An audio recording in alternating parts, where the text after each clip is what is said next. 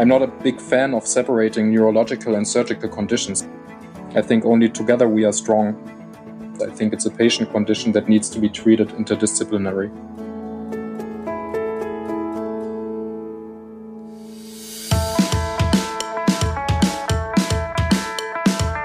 Hello, welcome to Myelopathy Matters, the official podcast of the charity Myelopathy.org, where we talk all things degenerative cervical myelopathy from the perspective of the professionals, the researchers, and the people living with myelopathy. I'm Ben Davies, neurosurgeon scientist and a founder of Myelopathy.org. I'm Iwan Sadler, a person with DCM and also a founder of Myelopathy.org. This is Myelopathy Matters.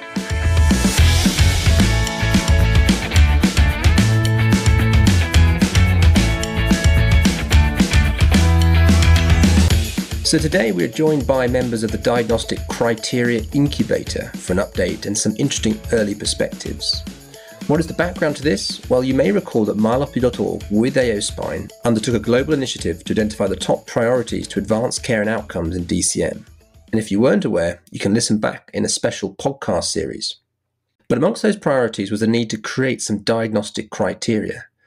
I know this is a priority very close to your heart, I believe, Ewan. Yes, definitely. I mean, if there's one thing that our entire community from the support group share with us, it's difficulty including delays and accessing a diagnosis.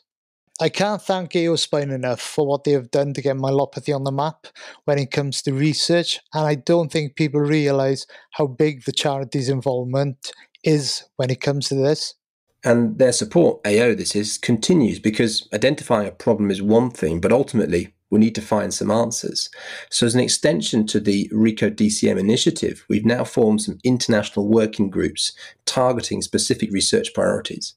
And this included a panel of people working to create the first diagnostic criteria for DCM. And let's hear how they're getting on.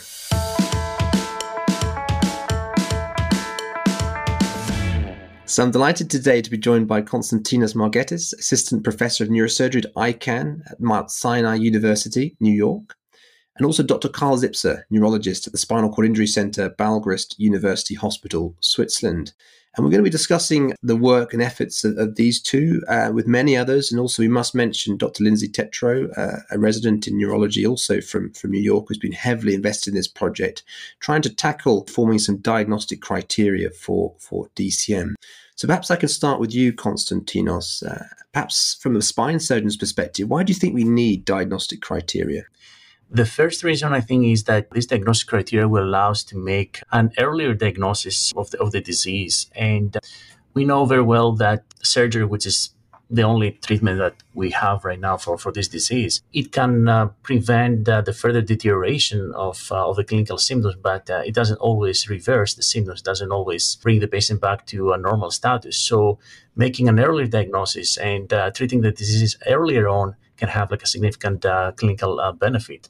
The second reason is that hopefully these diagnostic criteria will allow us to make a better use of our resources, because it's very, very essential in order to make the diagnosis of DCM to get some kind of advanced imaging, and magnetic resonance imaging is the main imaging modality that we currently use. And MRI is not that, let's say, low-cost examination. And that can be an issue in both areas where the resources are not limited, but also in areas where the resources are more limited. And what's your perspective, Carl, from a neurologist's side of the fence? I can just agree to what Konstantinos already said regarding the clinical management. I think first and foremost, we hope to improve the management and refer patients to timely diagnosis and therapy. And I may also add that DCM diagnostic criteria would also be important to streamline research, because what we saw during our literature reviews is that in spine research there are many different inclusion criteria used for DCM, and this makes the comparison and generalizability between studies very difficult. And it also makes it very difficult to interpret the results from studies where different conditions are mixed. So when you have studies who mix up myelopathy, radiculopathy, or asymptomatic spine stenosis. And we believe that with more homogeneous study cohorts, research in DCM can be much more efficient. And if I may add one last perspective, I think, which is really important, is the medical curriculum. Because when I remember my medical curriculum, degenerative spine disease were lectured in a very general way, but there was no specific teaching of the dangers of untreated DCM. And I think the saying, you only diagnose what you know, holds particularly true for DCM. So I think with a diagnostic criteria for DCM, we have high chances also to improve the quality of the medical curriculum. And so, Konstantinos, what's your approach today in practice without the benefit of a diagnostic criteria? Now, how do you approach a diagnosis of DCM? So the process of diagnosis starts with a clinical suspicion. The healthcare professional needs to have a high level of clinical suspicion and to evaluate the symptoms of the patient that, the hand dexterity issues or the balance issues might be related to DCM. So once we have the clinical suspicion, then we do a thorough neurological exam. And we're looking for the typical, myelopathy signs like Hoffman sign, Babinski sign, hyperreflexia. But, these signs are basically present, at least in my experience, in advanced stages of the disease. In earlier stages of the disease, the neurological examination can be quite unimpressive. You might pick up some gait unsteadiness, but you don't always get the full set of clinical signs that we see in our textbooks. But if the clinical suspicion, the symptoms are suspicious, then the next step is to get imaging. And the main imaging modality that we use is MRI. And if the MRI confirms that there is stenosis, then we can make the diagnosis of DCM. What I would like to add is that the diagnosis can get very, very tricky sometimes. There are systemic diseases like diabetes, or just general deconditioning of the patient that can cause symptoms that can mimic the symptoms of cervical myelopathy. Patients can have gait unsteadiness or can have some kind of feeling of clumsiness in their hands. And many times, we are able to make a diagnosis with the help of our neurology colleagues. But there are many instances where we're still left with many unknown parameters. And we still don't know to what degree the symptoms are caused by the systemic disease and to what degree the symptoms are caused by DCM. And I think it's very interesting that you articulate very clearly this is difficult and this is not easy making a diagnosis, and I think reflects on the widespread underdiagnosis and certainly the delays we face. And also that quite clearly shows that one of the big challenges here is we haven't got a specific test. There's not a nice blood test that goes, yes, this is myelopathy or no, and that imaging isn't the panacea that we would hope it could be. And I just wonder, Carl, looking at your perspective from neurology, where quite often that is the scenario, you haven't got those specific tests, whether there are lessons we can take from neurology practice in that regard. From a neurological perspective, I fully understand the focus on imaging and surgery, because in the end, you cannot operate what you do not see. And in neurology, this is very different because you cannot see all conditions. So our mindset is very familiar with diseases that you cannot see or that you cannot visualize. Take, for example, migraine. This is a condition which is mainly diagnosed from patient reports. So we are not too much relying on the imaging, and we are relying much more on the neurological examination and history taking, which has the highest priority. Because in the end, only when you understand the syndrome, you know what diagnostic tests to have best. What I really like about the RECODE setting and also about the cooperation in DCM research is that we can really learn from each other, so the surgical and the neurological community. And in the end, in particular for such conditions which are overlapping between the disciplines, I think only together we are strong. And let's say I'm not a big fan of separating neurological and surgical conditions. I think it's a patient condition that needs to be treated interdisciplinary. I think that brings us nicely onto the framework you've recently proposed and will soon be published. Perhaps you could introduce that to us and how that can help us here. DCM basically needs to be a clinical diagnosis with the MRI confirming. If you just take the two extremes, that there is no imaging correlate and still symptoms, we need to rule out other causes, as Konstantinos already said. And on the other hand, if we have severe stenosis on imaging, but no symptoms of DCM, we cannot make this diagnosis of DCM. So therefore, I think it's really important to create a framework that defines the role of imaging. So we developed the framework with the Diagnostic Incubator team from RECODE. And to my understanding, it should be a first guidance of how to frame the diagnostic criteria.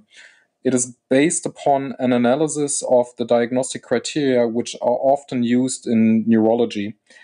And we found when screening through diagnostic criteria used in neurology, we think that the role of imaging can be basically broken down to ruling in a diagnosis. For instance, in intracranial bleeding. When you have intracranial bleeding, you see it on the CT or MRI scan, you have the diagnosis of intracranial bleeding, whatever symptoms you have. But you also have many conditions where MRI or other neuroimaging is just supporting the diagnosis, the clinical diagnosis, for example, in multiple sclerosis. Then you have other conditions which are using imaging mainly to rule out differential diagnosis, for example, in amyotrophic lateral sclerosis, which is mainly a clinical and partly neurophysiological diagnosis, and then you just use the MRI to rule out other causes. And for other diseases, for example, in migraine, in some cases, MRI can be perceived as being optional. And I think when we have to sort in DCM, it's more like resembling the diagnostic structure that is used in multiple sclerosis, so where clinical and imaging signs are required to make the diagnosis. But also for ruling out differential diagnosis. For this, it's also very important. I thought the framework was incredibly eloquent, and I think it has a real value here in not just helping to support the implementation of how you diagnose this, but we've got a real issue, an education gap here, both from our colleagues and professionals who are still in a position where we thought that the MRI is perhaps that it's a black or white assessment, but also I think people with myelopathy, because I think for them the idea that the medical test isn't perfect, that it cannot give them all of the answers, is something that isn't not necessarily their preconception. It can be quite a gap to overcome in a clinical setting. Is that something you've experienced? Do you foresee that same opportunity there? Yeah, absolutely. When I talk to my colleagues now, and also when I talk to patients, I think that the framework has a very high educative value for colleagues. When I present it, I think they understand that such an approach of seeing DCM as a clinical diagnosis with MRI supporting is a good requirement for providing optimum treatment in the end. Because if done differently, if you just rely on imaging, in the end, patients with severe imaging findings may be just operated, whatever symptoms they have, while patients who have very mild imaging findings in the end may not undergo surgery because you only look on the imaging. So I think a differentiated view is very important. And for patients in the end, it's also very important that they are aware that what you see on the imaging is not necessarily what you have in the end, so that they understand that they still may have symptoms despite having only mild findings on their MRI. And do you think the role of imaging in DCM will change over time? Is this something that's good? Is this framework? So there's a framework about the role of imaging, but perhaps the position of myelopathy in that framework may evolve. Yeah, I think and I hope that advanced imaging will play a stronger role in diagnosing mild DCM in the future. So I think, and also with all of the team and the RECODE group, I think there are some cases where the diagnosis is pretty clear, where you have matching clinical symptoms and MRI and you know what to do. But the patients which are at risk are these patients who have mild symptoms and mild imaging findings. So to speak, these patients with only mild MRI findings might in the future benefit from microstructural imaging, dynamic spinal cord imaging, and if you find abnormalities there, they might be referred to surgery earlier. So let's say how we coin it is that we have a shift from just visualizing the stenosis to actually evaluate the spinal cord distress. And this is what we hope for with advanced imaging. And I think that picks up lots of the points that Konstantinos is making about the potential risk of health inequalities here and the cost of some of these tests. Because if you can really work out those subgroups that there is uncertainty with, we've got a framework in place, that's the group there remains uncertainty, therefore these additional tests are required. then you've certainly got a much more streamlined process, I would think. So, Konstantinos, returning to you, perhaps you could give us a bit of an update about how we're approaching the formation of diagnostic criteria here. Yes, sure. So we have formed a working group under the AO Spine RECODE initiative. And in that group, we have representation from multiple groups of people. It's not just a multidisciplinary group of doctors, but we have other healthcare professionals like physical therapists. And of course, we also include people with DCM. And we listen very, very carefully to what people with DCM have to say about the process that we're following. The working group, tried to approach the formation of criteria with methodological rigor, and we have come up with a multi-step process. The first step in the process is to thoroughly review the literature. So we have a couple of, actually several scoping reviews in progress right now. One of these reviews is aiming to extract all the symptoms that are associated with DCM. Another one is looking for the signs associated with DCM. Another one is looking for the definitions that have been used by the authors about what is DCM. And in that definition, we're also looking for the diagnostic criteria that the authors used in order to make the diagnosis of DCM. So this is the first step, to thoroughly review the literature. And, it's a very, very ambitious goal, because there are several thousand publications on the subject. But we have been fortunate to have a big group of people that they're willing to help us with that goal. The next step is to use the appropriate use criteria that were developed by RAND institution in early 2000. So this appropriate use criteria, they quantify from 1 to 9 how appropriate it is to order a diagnostic test or to offer a therapeutic intervention. So we're using that methodology for our purposes. And what we plan to do is come up with several clinical scenarios and then ask a group of experts to evaluate if it was appropriate to make the diagnosis of DCM or not appropriate. And the next step after that will be to prospectively evaluate the criteria that we'll develop in a clinical setting, and we plan to do that in multiple clinical settings in order to ensure that the results and whatever conclusions will come up with, they're generalizable to multiple environments. So this is the plan that we have right now. Thanks, Carl. And I think it's easy to say wrap that up in a few minutes, but that's a big undertaking. That's a big project. It's going to take some time to get through those steps and to produce those results, isn't it? Yes, for sure. Yeah. And we think that, it's necessary to do that. We don't think that there is an easier way to do that if we want to maintain the rigor in the process. Mm-hmm. I would agree. And I think the rigor is so important if you want to get the buy-in. People, it's very easy to get people around a table in a room and make some decisions, isn't it? But no one will have had opportunity to engage and see that process and to buy in. I think that implementation phase is going to be critical. But perhaps turning to you both, Carl and Konstantinos, what do you think? What do you foresee as the other challenges that we might face in this process? I think one very important message we need to transfer through our work is that diagnosis of DCM and treatment decisions are two separate issues, because we do not want to get misunderstood that we think that a patient with a diagnosis of DCM necessarily needs surgical treatment, because I think that not every patient with DCM needs immediate surgery, and in some patients who have severe asymptomatic stenosis, they may need surgery. This is a very, let's say, controversial and very individual decision in the end, but I think this needs to be clear, because some, in particular surgeon, I would be interested in your opinion about this, Konstantinos. So when I talk to our surgeons, for example, they have a very different view. So me, as a neurologist, I see the symptoms and I see the degree of spinal cord stenosis. But for the surgeons, there are many more aspects important from the imaging. So let's say instability, or let's say specific reasons for spinal cord narrowing, spinal canal narrowing. So I think there really needs to be, for the treatment decision in the end, a very differentiated view and very, very well prepared algorithms. Or what do you think? Yeah, I totally agree. So there are some additional unknown factors, some, let me call them known unknown factors that factors that we know that we don't know them.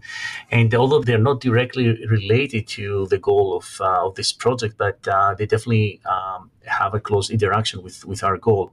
So just a few questions. I mean, we were planning to come up with diagnostic criteria that hopefully will allow us to diagnose the condition at an early stage.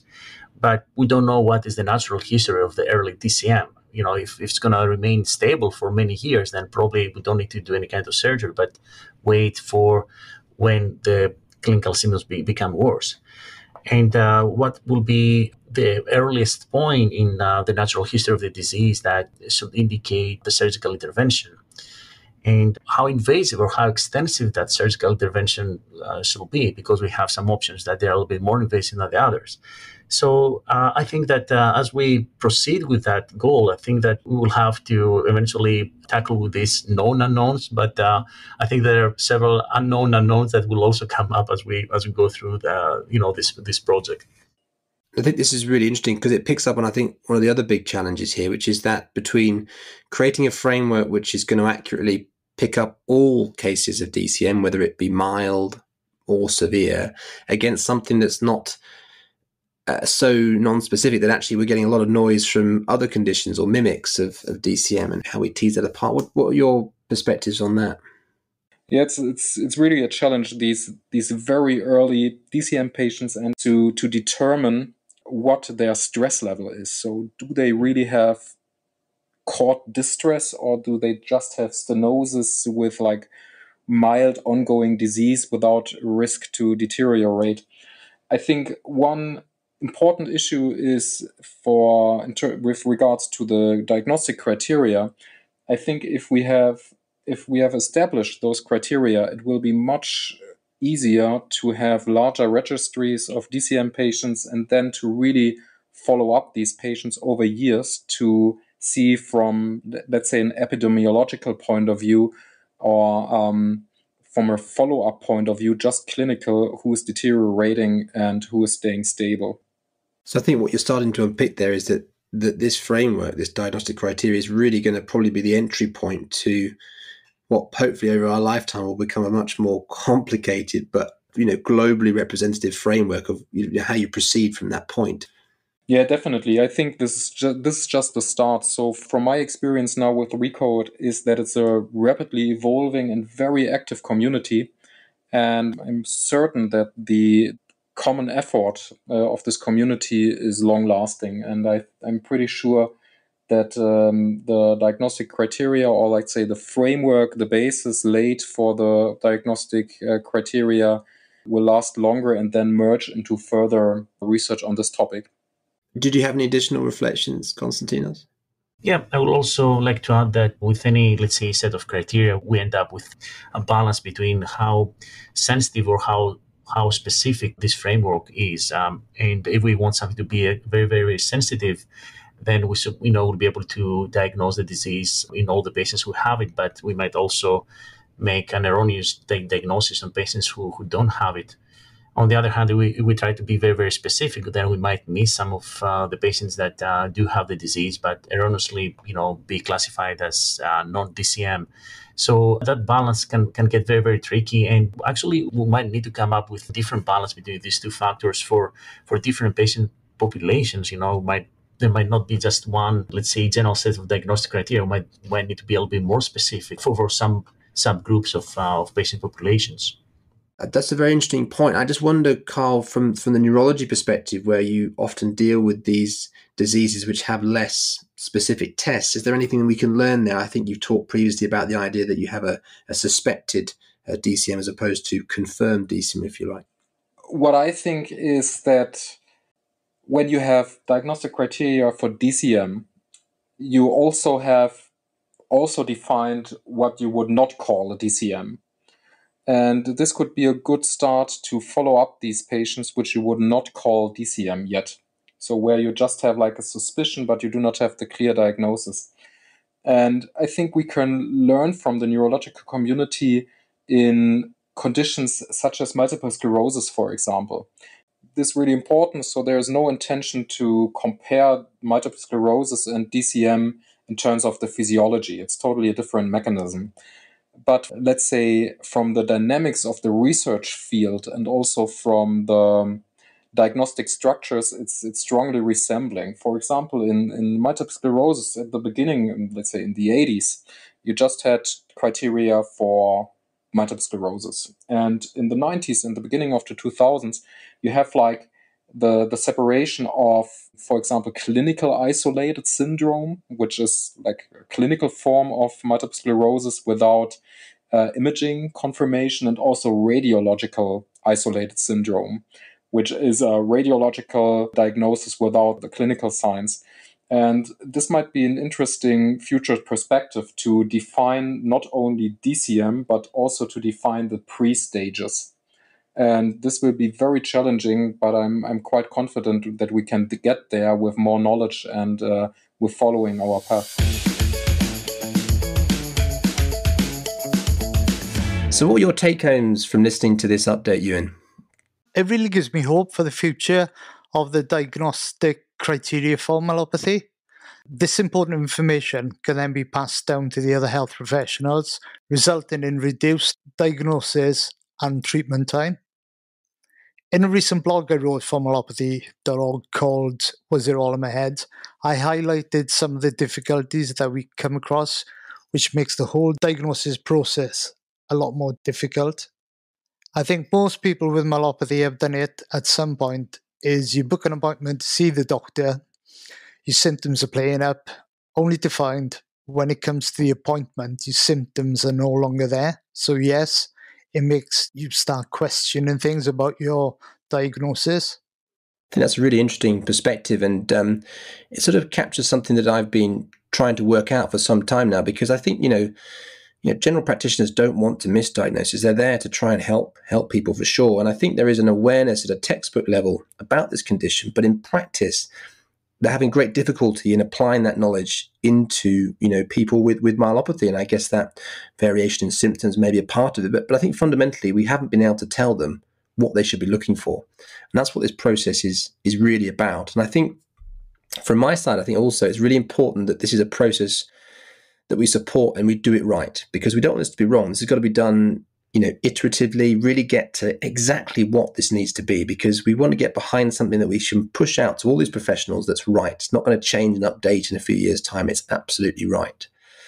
But that does mean it's going to take some time, and I think that comes across in this process. This is something that's being driven by a multidisciplinary group from around the world, and it's going to take time to get into practice and to be sure that it is the right framework. But ultimately, as you've heard from Iwan, as you've heard throughout the process from the community, this is absolutely a fundamental question we need to answer, because unless we diagnose people early, we cannot offer treatment at the right time. And we do know that surgery, its effectiveness, is determined by how long somebody has been living with the condition.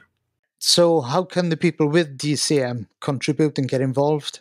Well, right now we have representatives from Myelopathy Support and the Myelopathy.org community invested in this project. And I think the way to stay in touch with this project is to just keep an eye on the website, look for the updates that come out sort of quarterly about where things are. At some juncture, there is going to be a need to tap into the community and to really check in with, is this diagnostic framework something that would work for you? But I think at this stage, we are much more sort of formative, industrial sort of research phase, and we haven't yet reached that point. So I think, in short, keep an eye on the website, on the podcasts, and we will certainly advertise that opportunity when it arises. And of course, another way of keeping in touch is to join our official Facebook support group, Myelopathy Support, a community for people living with myelopathy, where we can share all the regular updates as well. So what's up next month? Well, we're talking to Chad Cook, Professor of Physical Therapy from Duke University, United States, because he's been looking at how common pain that interferes with everyday life is in degenerative cervical myelopathy. Thanks very much to our guests, Carl Zipser and Konstantinos Margetis. This was Myelopathy Matters from Myelopathy.org. The podcast was produced by Carl Homer from Cambridge TV. To keep up to date with the latest in the field of degenerative cervical myelopathy, why not subscribe on your favourite podcast app, where you'll also find all of our previous episodes. There's of course lots more information to be found about the condition at myelopathy.org. But if you've got a question about myelopathy or an experience to share, we'd love to hear it. Please get in touch at ben@myelopathy.org. But until next time, goodbye.